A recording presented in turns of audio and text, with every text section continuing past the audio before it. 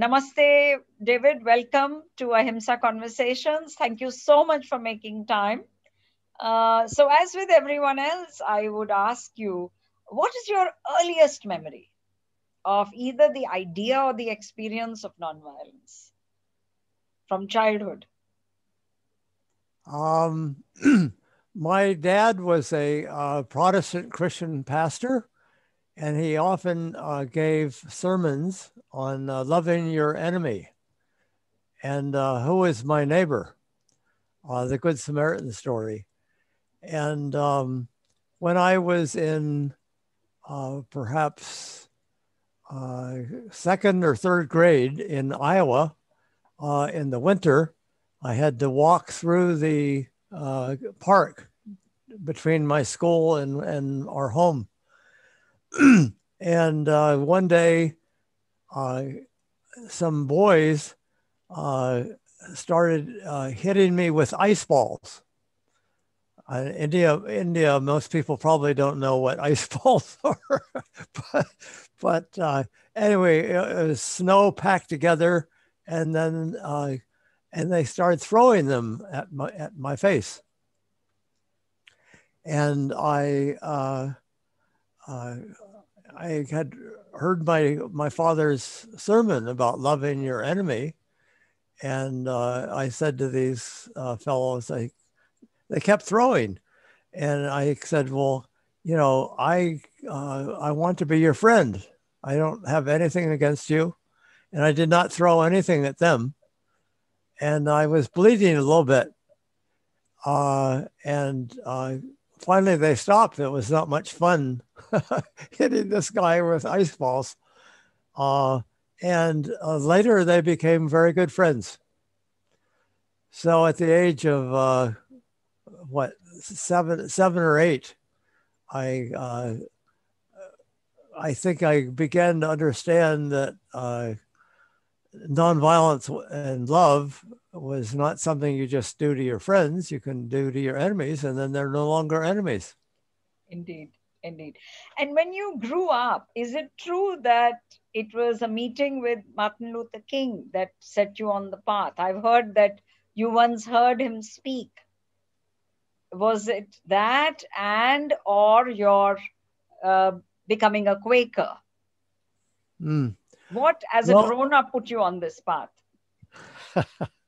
well, my dad took me to Montgomery, Alabama during the Montgomery bus boycott in 1956, where we met Martin Luther King and met the people that were walking to work every day rather than ride the segregated buses.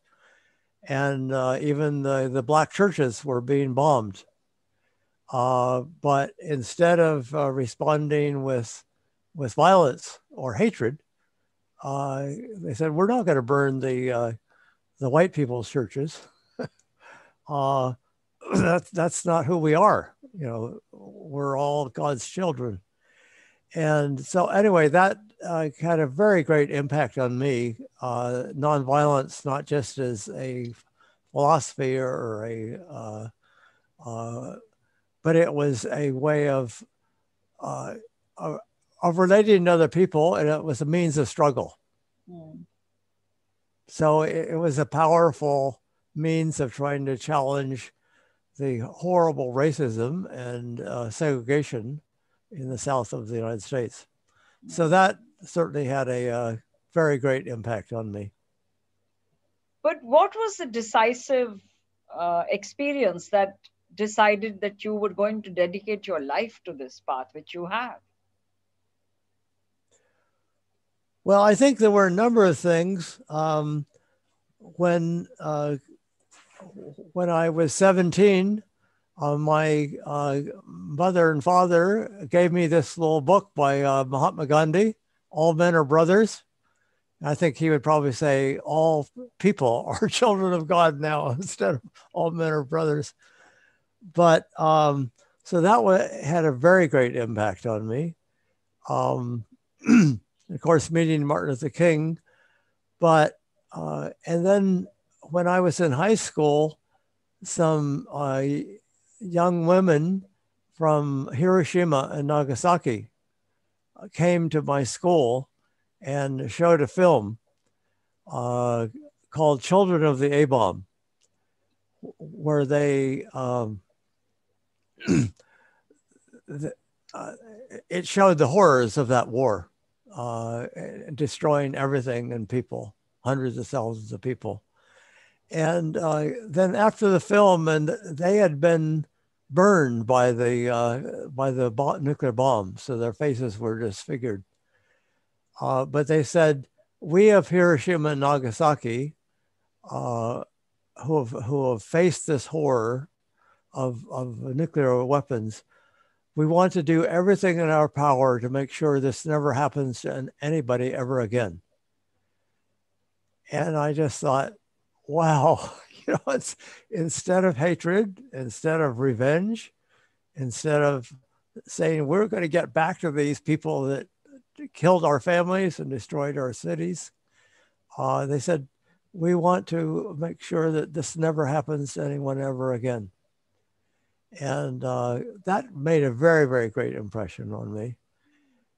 And then the thing which made even a greater impact on me, perhaps, was in college. I went to Howard University, which is a African-American university. Washington, D.C. In Washington, D.C. And so I was there starting the fall of 1959. So in early 1960, when 4 students in Greensboro, North Carolina, African-American students, they decided they had it with segregation. They could no longer tolerate this. They went and sat at a lunch counter to a restaurant to get something to eat. And instead of getting something to eat, they were arrested. That was a that was a wake-up call for thousands of young African-American people across the United States to go and challenge segregation in their towns and cities. What year was this, David? 1960. Okay. February of 1960. So at Howard University in Washington, in Maryland, Virginia, which surround Washington, we discovered everything was still segregated. Even African ambassadors from the UN, when they were driving from Washington to New York or vice versa, could not eat along the highway. That's 1960. That's just, 60 years ago. And so we started going to lunch counters in Maryland to try to get something to eat, my Black friends and me. And so every Saturday morning when we would do that, they would arrest us and we would go to jail. And instead of feeling sorry for ourselves, we sang freedom songs and strengthened our spirits for the long struggle still ahead. Well, the state of Virginia had passed a law saying anyone who challenged segregation in Virginia could get a 6 months in jail and a $500 fine. And so we kept going to Maryland because that was just a weekend in jail. But after we finished our final examinations in June of 1960, we decided someone had to challenge segregation in the state of Virginia. We got additional nonviolence training where we role played. The American Nazi Party were down in Virginia and threatening violence to anyone that challenged segregation. So we went to what was called a People's Drugstore, sat down to ask for something to eat. They closed the lunch counter, and the owner didn't want the publicity, so he decided not to arrest us, but he also would give us nothing to eat or drink. So we sat there for 2 days waiting for something to eat. And during this 2 days, it was the most challenging of my life. People came and spat in our faces. They they put lit cigarettes down our shirts. They punched us in the stomach so hard we would fall down on the floor, and they would kick us. The American Nazi Party came with their swastikas. And each time we tried to respond in a loving, nonviolent way. Toward the end of the second day, I was sitting there reading from the New Testament about loving your enemy. And I heard this guy come up from behind me, and he said, "If you don't get out of this store in 2 seconds, I'm going to stab this through your heart." And in his hand was a switchblade, a knife. And it was shaking like this, a half an inch from my heart. And I decided I have 2 seconds to decide, do I really believe in nonviolence? Or is there some other way to deal with this guy with so much hatred? And we'd had a lot of experience, and I just looked him in the eye and I said, "Friend, do what you believe is right, but I'll still try to love you." And it was miraculous. This face that was contorted with hatred, his jaw began to drop, and his knife in his hand that was just right next to my heart began to fall, and he left the store. So at age 20, that was probably the most important experience of my life. That in terms of the power of nonviolence, that somehow he discovered in my loving response to him that I was also a human being, and that he was a human being, and he wanted to, relate to me as a child of God rather than as an enemy. Well, I will finish the story in 1 second. There were 500 people outside with rocks and threatening violence with us. And we got out, we made a statement to the appealing to the religious and community leaders of Arlington, Virginia, to use their influence to get the eating facilities open to everyone. And this was the hard part. We said, if nothing changes within a week, we'll be back. And that was pretty hard to say. We'll be back. And some friendly media people got us out alive, and we went back to Howard and literally shook for 6 days whether we had the courage to do this again. And on the 6th day, we got a phone call that the religious and community leaders of Arlington had met, had made an appeal to the business leaders to open up the eating facilities. And within 10 days, the eating facilities in Virginia or in Arlington were open to everyone. So that was the most important experience of my life. When something terrible is happening, you don't have to just curse the television set or the president or segregation or racism or war. You find some other people who believe as deeply as you do in something, and get some nonviolent training and go and challenge it, nonviolently and lovingly. And that's what I've been trying to do the rest of my life is and Gandhi talked about his life as my experiments with truth. Yeah. And I think my life has been experiments with the power of nonviolence to try to challenge injustice and violence and war. Indeed.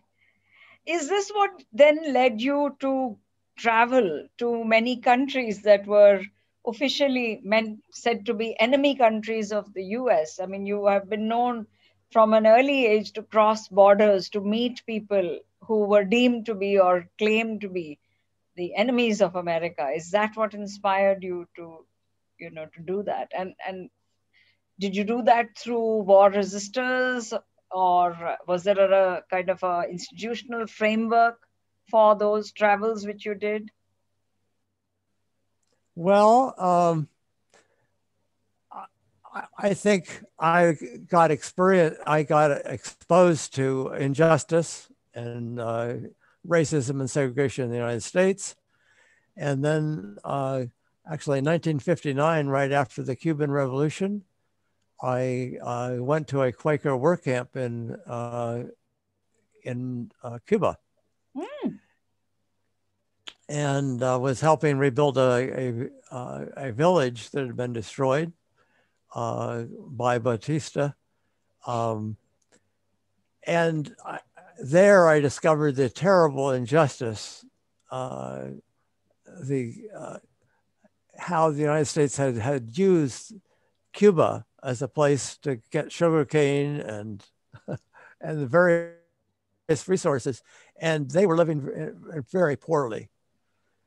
And that opened me up to the injustice in the world. I had also lived in a cooperative, intentional community where one of the people had traveled to India and gotten to know many of worked with Gandhi, Vinoba Bhave, and J. Prakash Narayan, and others, and came home and told these stories. And anyway, and I had studied international relations, and at that time, the United States and the Soviet Union were threatening each other with nuclear war. yeah. Well, unfortunately, we still are with Russia. Planes were in the air all the time with nuclear weapons flying toward Russia, and vice versa. And it was very, very dangerous. So I thought I want to get to know these people who were ready to blow them up, kill everybody.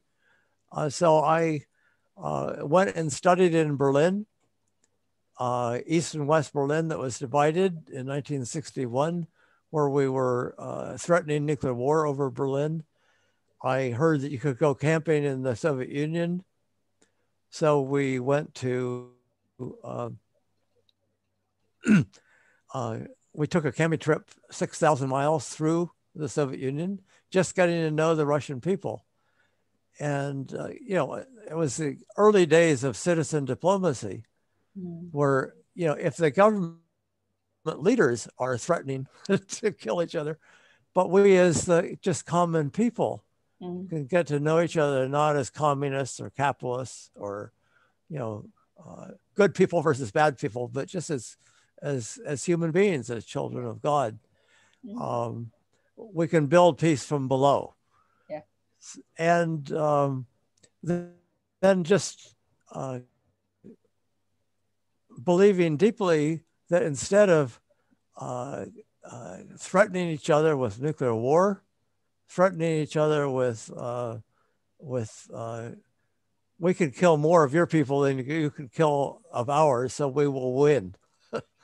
that this was just an insane way of looking at the world, and that instead we need to really look at how we can resolve conflict peacefully. And so, as I learned in Montgomery, Alabama, and Arlington, Virginia, about the power of nonviolence, I think I became inspired about how can we resolve our conflicts nationally and internationally nonviolently, through negotiation rather than threatening each other with how many of your people we could kill. And so I got I went to countries that were in war zones together with other people, and with Witness for Peace and Peace Brigades International, Right. Christian peacemaker teams, and where, I mean, as most of your listeners probably know, in wars today, 80% of the people that are killed are civilians. They're not soldiers. They're innocent men, women, and children, grandparents, babies. And so we discovered that if international people go and be present with the people, with the civilians in these areas of conflict, that the death squads or the governments, whoever are killing these people, they don't like to do that if international people are present. And not with guns, but just with their bare bodies. And so we did that in Central America in the 80s with the wars that were going on. The United States was supplying the weapons. Yeah. So anyway, and we discovered that we could save lots of lives by just going and being present. So that was you also set up a campaign to prevent or to stop the munitions trains going into yes. Central America. Yeah. Was that, Yeah. were you able to stop some of the armaments from reaching those zones? Well, during the Vietnam War, we started blocking ships that were carrying bombs to Vietnam, napalm and anti-personnel bombs, etc. We were in canoes, small, tiny boats, literally putting our bodies between these bombs and the people in Vietnam that would get killed. And the first ship that we blocked in New Jersey, it was called the USS Nitro. And we were there 6 days in front of the ship as they loaded it with bombs. And on some of the sailors told us that on the 7th day they were going to leave for Vietnam. And as we were paddling our boats to try to stay right in front of the ship, we looked up on the bow of the ship, and here 7 of the sailors jumped off of the ship and into the Atlantic Ocean and began swimming toward us. And anyway, it's a longer story, but they were picked up by the Coast Guard or by the Navy and put in the brig of the ship.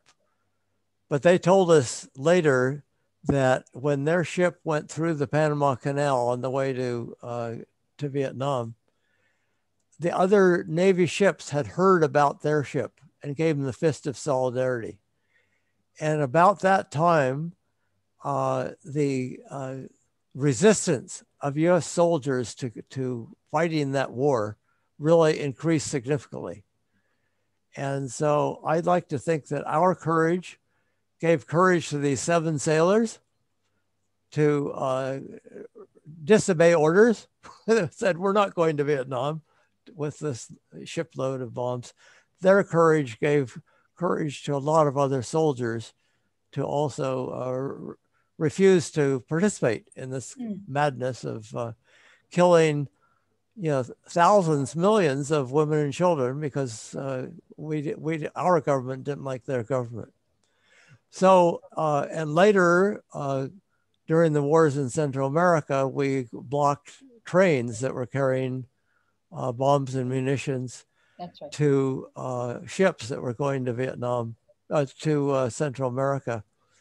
And for 2.5 years, we blocked every train carrying bombs and munitions. Sometimes they would have to arrest 2 busloads of us, put us in handcuffs, take us to jail before these trains could go through. So our message to our government was, you have 3 choices. You can either stop these trains that are carrying bombs and munitions to kill our brothers and sisters in Central America, or you can arrest us. And if you arrest us, as soon as we get out of jail, we'll be back to block again, or you can run over us. And unfortunately, they did. The first train that came after we started this blockade ran over my good friend Brian Wilson, um, and it cut off both his legs and a big hole in his head, and broke many bones. But he survived, and he had said, "Our lives are not worth more, and the people in Central America, other parts of the world, are not worth less."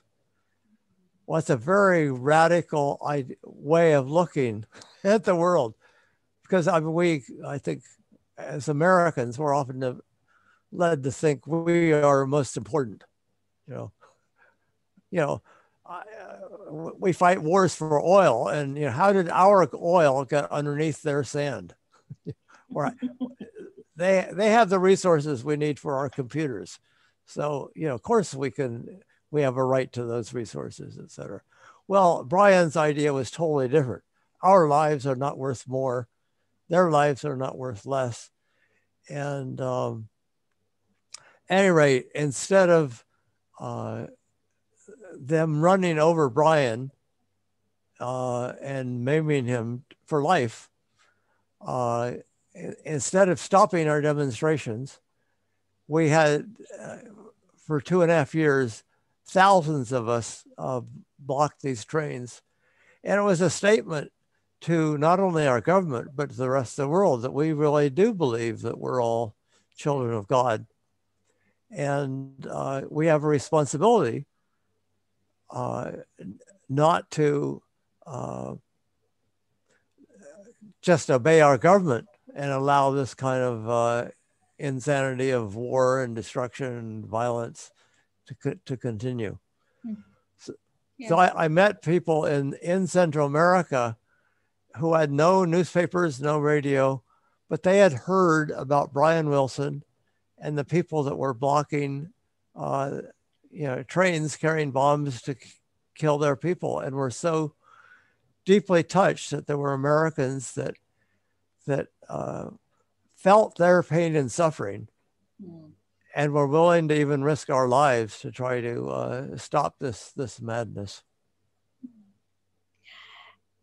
In 2002, you established the Nonviolent Peace Force. You were part of a group that established that. And then in 2014, you were instrumental in the creation of World Beyond War. Yes. Today, at the end of the 20s, of the second decade of this century, do you feel that the anti-war progress is in a better position than, say, where it was? If my very superficial knowledge of this history tells me that we can roughly date this movement to about the 1920s, right, when the idea of abolition of war gathers momentum after the First World War. Mm-hmm. So a century later, what is your feeling about the prospects of countering violence in the pursuit of power between nations with nonviolence? How do you feel about that? I'm really more keen on what you're feeling more than just a historical analysis. Well, that's a very important question. I think in the 20s, after the First World War, which was totally insane war, that people and even governments had realized the insanity of war as a means of resolving conflict, and passed the Kellogg-Briand Pact, which made war illegal. Well, I think today the danger of nuclear war is greater than any time in history. The Bulletin of Atomic Scientists have they have a nuclear clock, and it was 10 minutes to midnight, and then 5 minutes to midnight, and then 2 minutes to midnight, and now it's 100 seconds to midnight. Why is that so, David? Because even very well informed people tend to believe that since the Soviet Union collapsed, that nuclear war is no longer a big threat to humanity. Many well-informed people believe that. So, can you explain a bit in detail why we are actually in a worse position than before? Well, when the Berlin Wall came down and the end of the Cold War, the United States made a commitment, NATO, 1 inch eastward toward the Russian border. Yeah. And now we have moved NATO right up to the borders of Russia. Yeah. And our planes with nuclear weapons in them are flying right up to the border of Russia and then turning back. So that is happening. And the Russian planes are also flying up to the border with their nuclear weapons, and when they get the border, turn around. Well, this is, and of course, with nuclear missiles, it's much faster than planes. I mean, within minutes, we could incinerate hundreds of millions of people around the world. I mean, as you know, in India and Pakistan, there's threats of nuclear weapons. Yeah. The US and China. We're preparing for nuclear war with China. We're surrounding China with military bases. And it's the same mentality that Brian Wilson was talking about. Somehow we think as Americans, we have a right to have our military bases and our nuclear weapons and our armed ships, you know, everywhere in the world. And we have over 800 military bases uh, in different parts of the world. And the if China had 800 military bases all around the world, the rest take it. So anyway, World Beyond War has people in over 150 countries now, not governments, but peoples that are saying a war is insane. It's not working. I mean, the U.S. has spent trillions and trillions and trillions of dollars, and not only the United States, other weapons, other countries also, to try to get security through through military and nuclear weapons and preparations for war. Well, that has gotten us zero security from this virus, which is killing people all around the world. It got zero security from the planes that attacked the World Trade Center back in 2001. All of our trillions of dollars on nuclear weapons and everything else has gotten us. We've not won a war.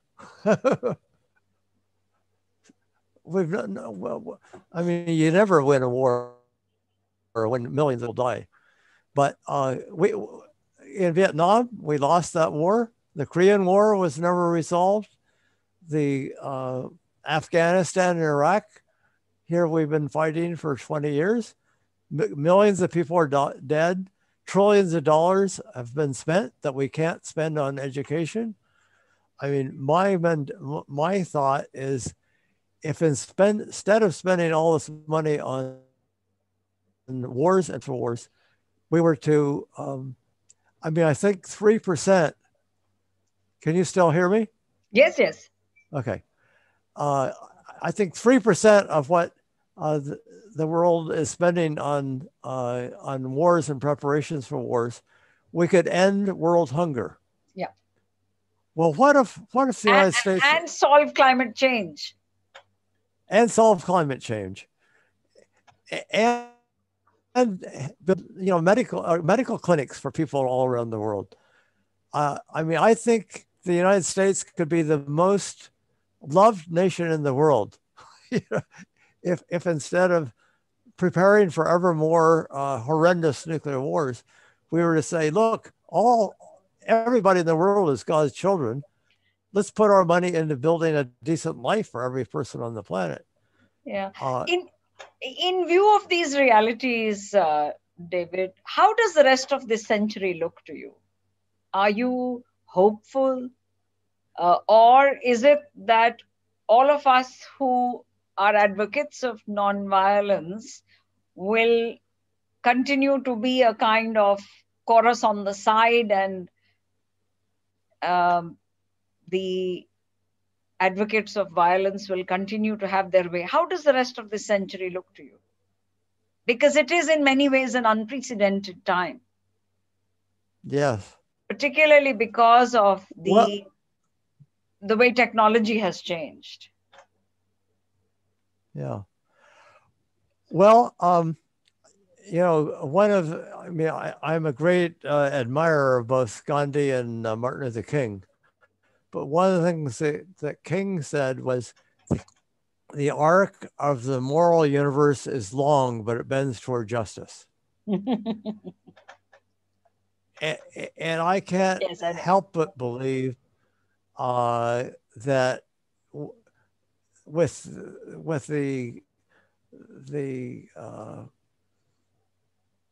the minds and hearts and the good thinking of people all around the world, we're going to allow ourselves just to destroy the planet, Yeah. both either from nuclear war or from climate change or from continuing to pretend that. I mean, so in so many nations, our nation is more important Yeah. than your nation. Yeah. So, and I think people all around the world are discovering the power of nonviolent action and of nonviolent movements to create change. And you probably know Erica Chenoweth and Maria Stefan, who've written the book Why Civil Resistance Works, Yeah. and have shown that nonviolent movements are more than twice as likely to be successful Yeah. as violent movements. And all over the world, people power, nonviolent people power movements are overthrowing oppressive governments that are not listening to the people. And, President Eisenhower, who was a general, in addition to being president, he once said, I want to believe that the people of the world want peace so much that governments will have to get out of the way and let them have it. Well, he also said that every battleship that we build, means people are going to starve to death and not have a decent school, et cetera, because we're deciding to spend the money on battleships, Yeah. on military planes. But so I think people of the world are waking up, and World Beyond War is trying to bring together people all around the world who believe that there are much more effective, and life-saving ways of resolving conflict than threatening each other with war. Yeah. And we have written a book called, what is it called? We've written a book called A Global Security System, Mm-hmm. an Alternative to War. Uh-huh. And in this book, we have tried to look at all the ways that exist that are really much more effective than threatening each other with Yeah. destruction. Yeah. And it's not a question of do we know how to do it? We do know how to do it. Somehow we have to bring our governments to understand that there are more, better ways to resolve conflict than threatening each other with war. Um, And yeah. so I guess uh, I have a friend that years ago said, I'm an optimist because I cannot afford to be a pessimist. And, True. and So, if we get to be a pessimist, you give up yeah, and you say there's no hope. yeah, And that will assure that there's no hope. yeah. And And so, that's a sure way of losing then, and letting violence win. So, David, in closing, I would ask, what are the key learnings and advice that you would share with those? You said many more people across the world are today getting involved in nonviolence, moving towards it, choosing it as the path, their method of struggle. What are some of the key learnings and advice that you would give to the younger people, the present and future travelers on this path of nonviolence and civil disobedience? That would be enabling. What are some of the key strengths that you cultivated in your own life that gave you this kind of strength and energy to go for the long haul, which you have? hmm. Well, in my book called Waging Peace, Global Adventures of a Lifelong Activist, toward the end of the book, I have 10 lessons learned from my life of activism. Mm. And I would recommend this book if, if people would like to learn. I'm now 80, and I've probably spent, well, 65, 70 years of my life involved in nonviolent movements. But so I can just share that very briefly, some of the points I make. But one is just having a vision of a world, where we are living as brothers and sisters, not as enemies and as one nation versus the other. A second is the oneness of all life, that we're all interconnected. We're not separate beings, nations, peoples, whether we're Muslim or Hindu or a Christian or communist, we're all brothers and sisters. Nonviolence as a powerful force. As I said, people all around the world are discovering the power of nonviolence as a means of change. Nurture your spirit, whether that's through meditation, whether it's through nature, whether it's through music, friends. That's very important to take time to do that. Small committed groups can create change. I think as individuals, we have limited possibility to create change. As small groups of people, communities of change, we can make change. Margaret Mead once said, never doubt that a small group of thoughtful, committed citizens can change the world. Indeed, it is the only thing that ever has. Mm-hmm. So we need to find some other people that believe in justice and peace, and as deeply as you do, and work together to help create this change. The need for sustained struggle. Going out on a one-day demonstration, I mean, that's a good thing to do. But as we've found in the civil rights movement, as God found in the freedom struggle in India, as the women's movement around the world, we need sustained struggle to really create change. We need to have good strategy. We need to think strategically. Where is it we're trying to go?